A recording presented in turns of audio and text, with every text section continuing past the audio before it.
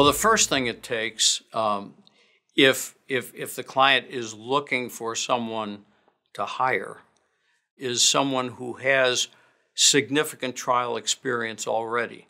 We all had our first case and our first cases, and I remember those very vividly.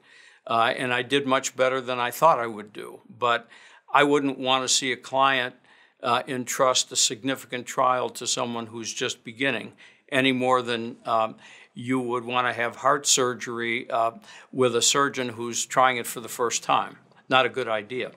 You want someone who has a lot of energy. Why? Because there are aspects of trial work long before you get to trial, and certainly through the time of trial, that are hellishly difficult physically. You need to be in good shape, and you need to have a lot of energy. You need to be committed. You need to be tenacious. And at the same time, as you are committed and tenaciously trying to achieve your client's goals, the great trial lawyers are always mindful of the rules of ethics and will not cross the line, will not cross the line. Clients don't understand that in many cases. Sophisticated clients do.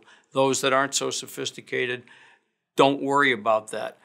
Great trial lawyers do worry about that. The rules of ethics, honesty, integrity, professionalism make a huge difference. He or she is someone that the listener feels they can count on. They're going to tell the truth. They're going to be persuasive. I can rely on what this lawyer is saying. The great trial lawyer is a great analyst.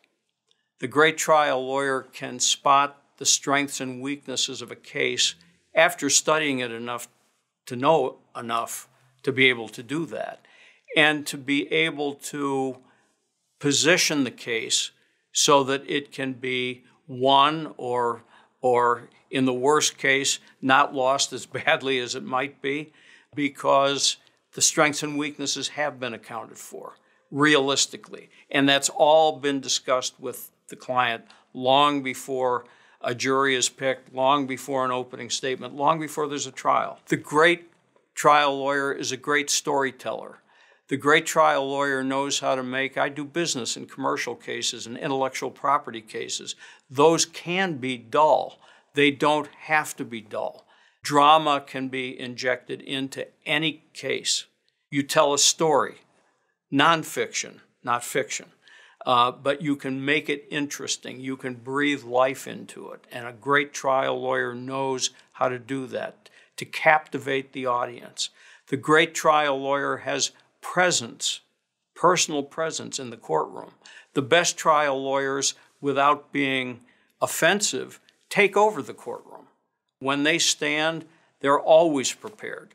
They tell the judge where we left off before the last recess was taken.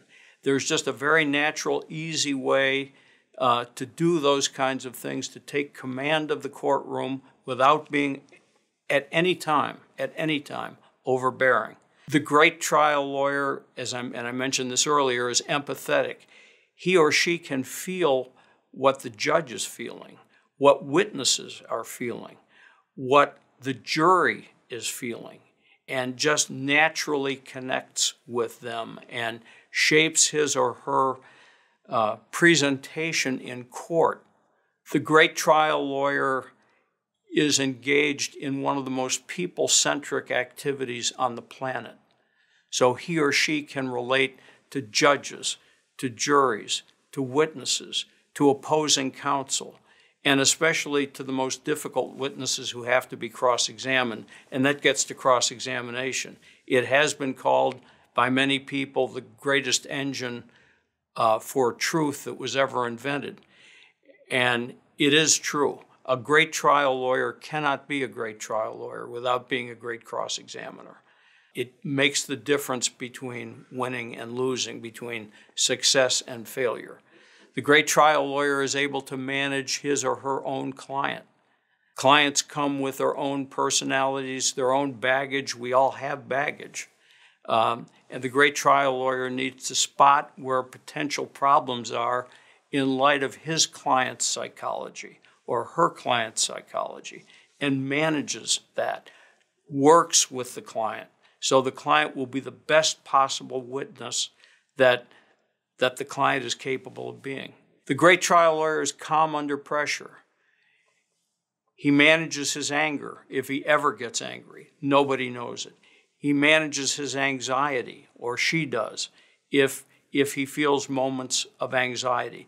The great trial lawyer under pressure always knows what the path forward is. Always. Never loses sight of where the path is going to take him, even as he or she remains flexible, so that you can roll with the surprises of trial, and there always are surprises. Lastly, the greatest trial lawyers are genuinely compassionate people, and they respect people without exception.